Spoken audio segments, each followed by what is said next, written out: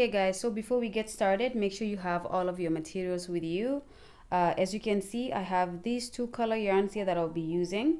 So for the actual body of the headband, I'll be using these color. It's called Natural. It's a medium weight number 4. Recommended crochet hook is number 5. 100% acrylic, 7 ounces or 197 grams. Or if you go by yards, it's 140 yards long. And this is from Bernat Super Value. Okay, so this is what I'm making the headband with. And because this is a Valentine's Day theme project, we're going to accessorize it by making a heart out of this color to add on to the headband. And as you can see, this one is called Berry. All the information in this yarn is exactly the same except for the color. Okay, I will be using this 5mm crochet hook, which is also what is recommended. I will use a scissors as well as a darning needle. Okay, so let's get started. Okay, so to go ahead and get this project started, we're going to start with a slip knot. Okay, and then we're going to start with a foundation chain of 15. So 1, 2, 3.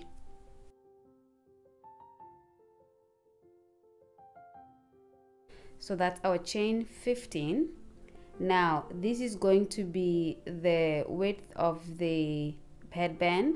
So if you're looking, so as you can see here, this is how wide the headband is going to be based on the chain. So it goes from here to here. Okay, so if you're looking for your headband to be a little bit wider, then you should do more chains. Okay, if you're looking for it to be a little bit smaller, if maybe you're making it for a child, then make these chains less than 15. Okay, now that you have your foundation chain, you're going to start to do a single crochet along this chain, and we're going to work with the back bumps of the chain. Okay, so we'll go ahead and start by doing a single crochet chain, a single crochet not in the first chain here, but in the second one on the back of it. So we're going to go on and do our single crochet in the back of this one here. Okay, so that's our first single crochet, and then we're going to move on to the next one and do another single crochet.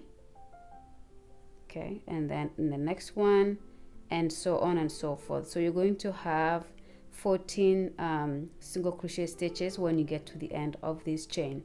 So go ahead and do so. When you get to the end here, come back and I'll show you how to turn and go on to the second row of the project. See you in a bit. All right, so this is the end of our first row. So I have 14 stitches all together here. So make sure you have the right number of stitches, just in case you skipped one or you doubled in one of the stitches to make it more. But make sure you have about 14 if you did 15 chains. Okay, and now to start the second row, you're going to chain 1, turn your work, and in this second row, which is going to be a repeat row, you're going to do a single crochet, but you're going to go through the back loop only. So as you can see here, we have these V's that go along the top of the row. We're going to go into this back one and not the front only, and not both like that. Okay, so we're going to work in the back of these stitches. So you're going to go ahead and do your first single crochet right after the chain 1. There's a stitch there. You're going to do your single crochet, and you're going to move on to the next stitch and do your single crochet, and then again into the next and do your single crochet. And you're going to do this all along this row, and this is pretty much your second row here that you will use to repeat until you get the length of your headband. So I'll just quickly take you to the end of this row before I let you guys build up your work. And the reason I want to take you guys to the end of this row is because I do something a little bit different at the end of each row when I do work in the back loops only. And if you have an idea what I'm talking about, it's probably because you have seen my videos before. But if you're new, then I'm doing this to be able to show you what I'm talking about. So we're just at the end here. So I have done my 13 single crochets here.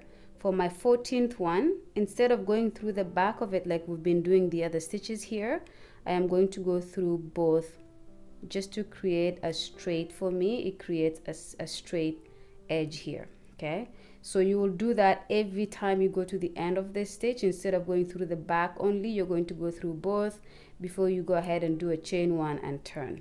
Okay, and then when you turn, you're gonna go ahead and start with your single crochet right in the stitch right after this chain one there, and then go ahead and build up your work by repeating these rows pretty much until you have the length.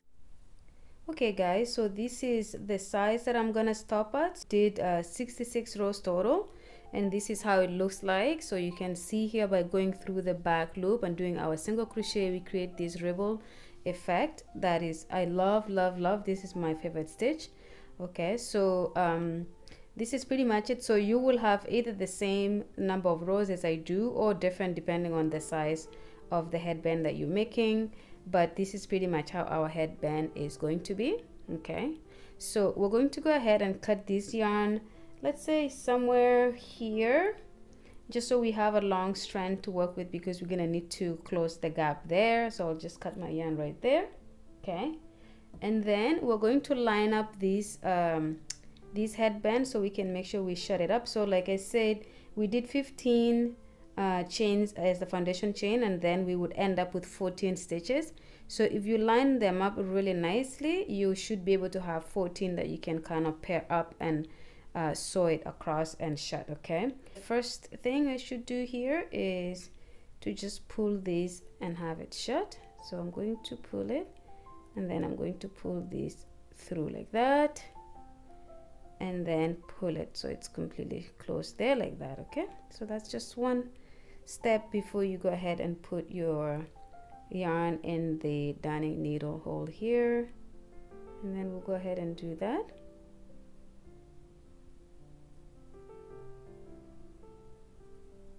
Okay, so and then we're going to go ahead and pretty much sew these here.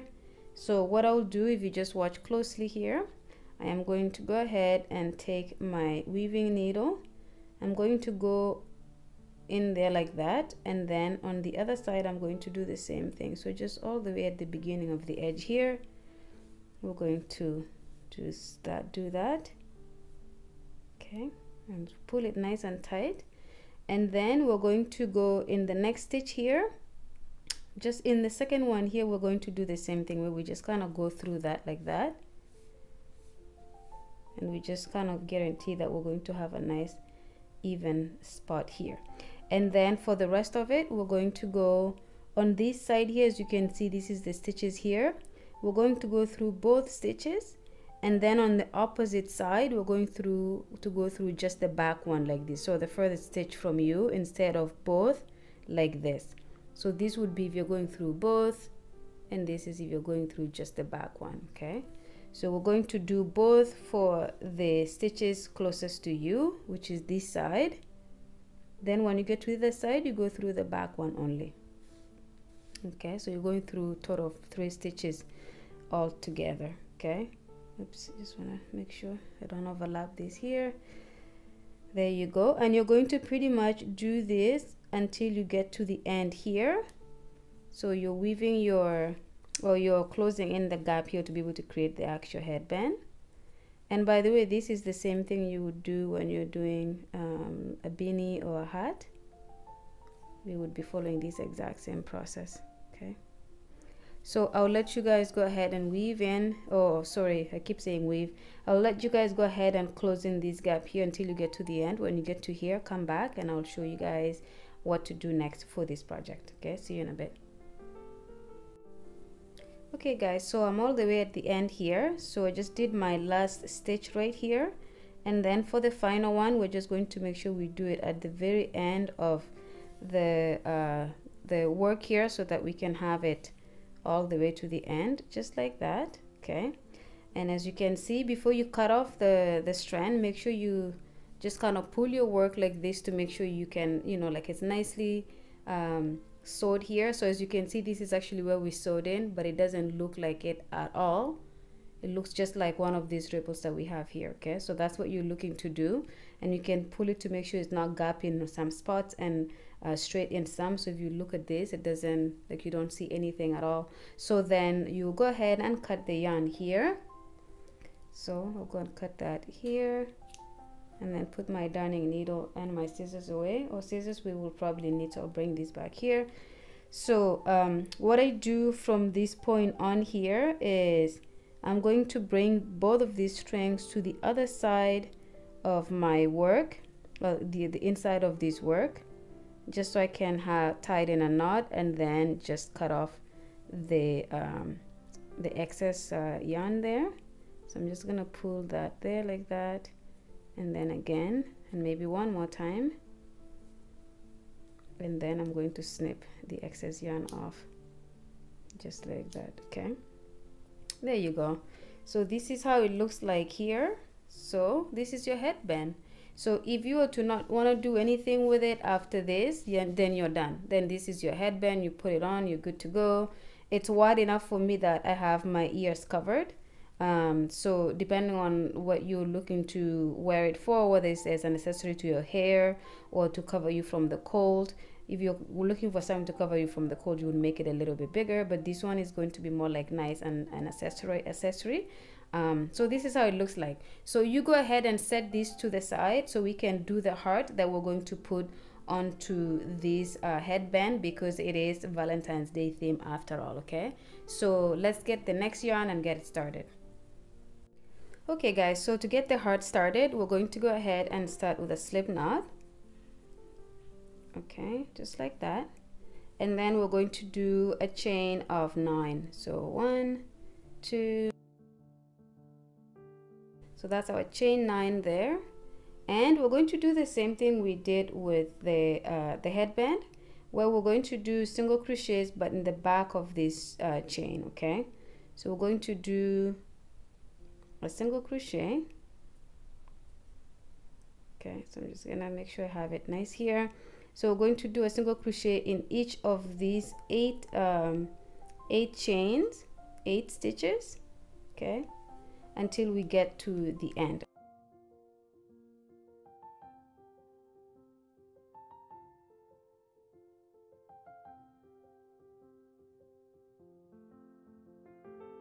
So that is our 8th one. So this should be 8 stitches all together here. Okay, and then we're going to chain 1, turn our work, and then we're going to go ahead and repeat that. So on, and this time we're not going through the back loop only to do our single crochets, we're actually going through both.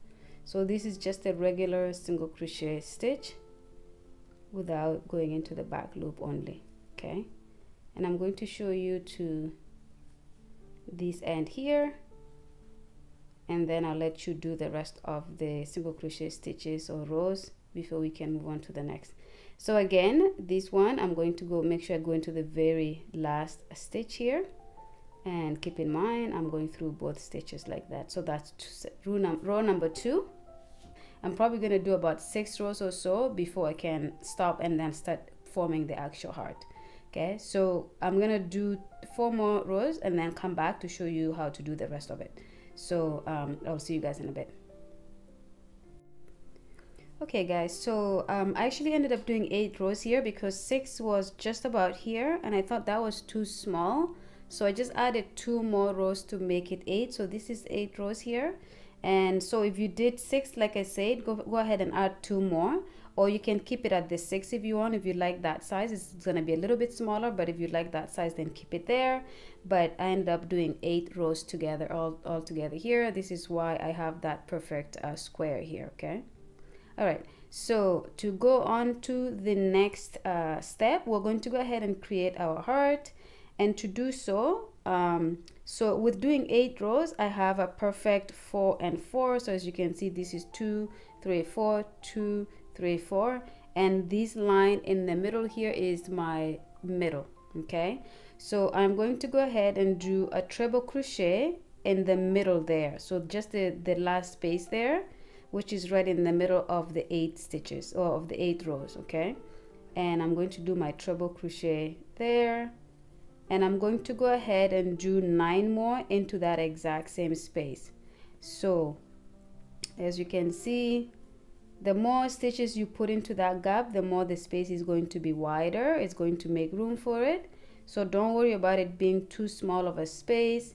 Just go ahead and do your 10 treble crochets into that exact same space. So as you can see, I have 4. I'm going to go ahead and do 6 more, and then I will show you guys how to move on to the next step of this project. Okay guys, so this is how my 10 treble crochets in this middle gap looks like. So as you can see, that is how it looks like. Let me just see if I can fix the focus here a little bit. Okay, maybe it's not gonna work that well, but anyways, this is pretty much how it looks like. This is 10 treble crochets in that same spot.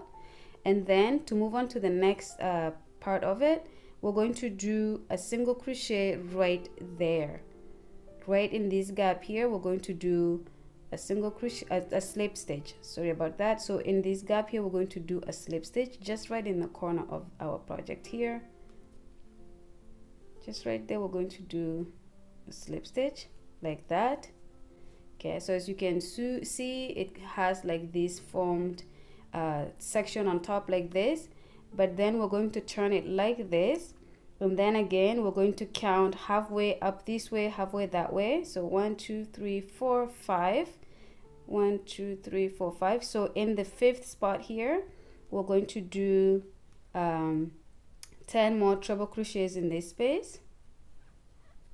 Okay, so that's 1.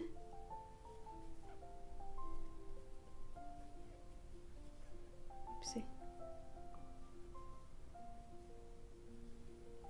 And that's 2, and you're going to go ahead and put 8 more into the same gap here, and when you have 8, come back and I'll show you how to move on to the next part. Okay, so this is your next 10 treble crochets in this gap, and you're just gonna pull it around a little bit just to make sure you adjust all the stitches into the space, into the place a little bit like that. So as you can see, we already have a heart formed here. And so the final step is going to be to slip stitch just in the corner of this square here.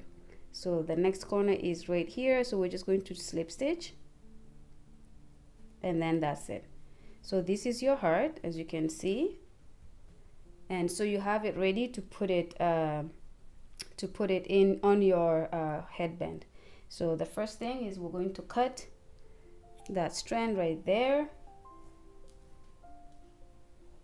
Okay, and then we're going to just slip stitch here to make sure we secure it like that, and then we're going to do a knot here to close it off, and then we can cut the excess yarn off.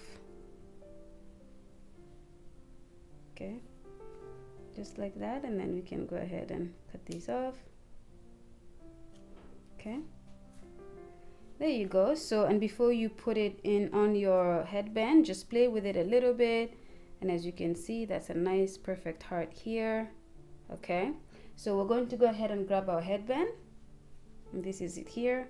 So what I do just to play it safe is, you can see this is where I connected the project together. So I'm going to flip it to this side like this, so I can put it, the heart is gonna go right there like this. So as you can see, the heart is just the perfect size to fit on this. But like I said, if you made your band a little bit wider, you would have to make your heart a little bit bigger as well. Or if you made your band a little bit narrower, then you'll have to make a smaller heart. Otherwise, it will not fit. So I made this just so it fits right on the size of the headband that I have. I'm just going to change the background here, because as you can see with the white is really glary. So I'm going to bring a different color for the mat so we can see it, and we're going to move on to the next step. So we have our red background here just so we can see the contrasting colors properly. Okay, so the next thing that we're going to do is we're going to go ahead and grab our darning needle, and we're going to bring in some of the red. Okay, and we're going to cut some of that so we can use it to sew in the hat, the heart to the headband. Okay, we're just going to cut it somewhere right here. Okay, and then we're going to go ahead and just put it in the loop there. And so, like I said, so we're going to, and you can put the heart anywhere. You can put it in the middle if you want it to be right in the middle of your forehead. You can put it here, but the good thing without putting it anywhere really is the headband, it can move. So if you have it sewed here, you can always just wear your headband like this. The headband, there's no wrong side and right side. So if you sew it like I am going to do, which is right to the side here, that is perfect. And you can wear it like this, so you can kind of just turn the headband around to be able to wear it in a different way. But anyways, so we're gonna start by sewing it right in the middle, which is right in the top of the heart right here, the part that comes in, that curves in. And we're just going to put our, we're going to go on the other side and come in like this. Okay, and then we're gonna pull. And as you can see here, you have some string hanging. We're going to leave that like that, and don't pull it too hard, just leave the yarn hanging like that. And then on this side here, we're going to go in to the other side, pull, okay, and then come back in. But you're coming in, as you can see, there are these stitches here, and I'm pretty much going between the stitches. So we're going to bring that back like this. And to make this faster, what I will do is I will just pretty much go like this.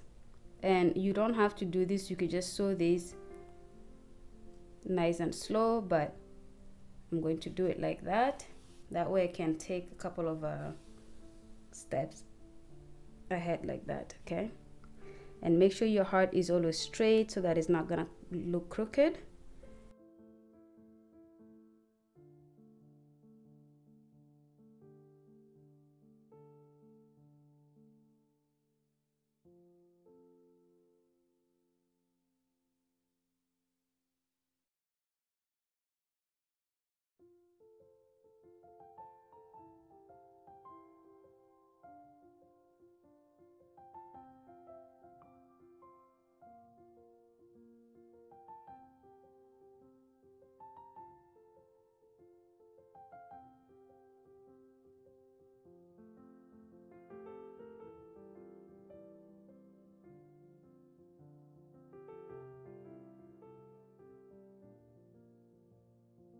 And now that I'm on top like that, we're going to just bring this yarn back to the opposite side, pull it, okay, and then we're going to cut it off, okay? So we're going to cut these off here, put our darning needle away, and then we're going to knot the 2 strands of the red color on the inside of the band. And I'm going to do 3 knots just to make sure it's nice and secure. You can also use the technique of weaving in your ends here just for extra security, but I like to do it like this, okay? All right, so let's look at what we have done here. So as you can see, this is pretty much your headband, okay? This is Valentine's theme. Your headband can be worn like this. It can be worn in the corner like this of the side of your temple. You can wear it in the middle, or you can even put these all the way to the back. Not that most people will probably wear like that, but like this is pretty much it here, okay? So I will show you quickly 2 more that I made in different colors, and then I'll finish off the video. So as you can see, this is one that I made in this dark gray charcoal color, and I did a white heart with it, and then I did this in a red, little bit of a wine red, and I did a white heart as well.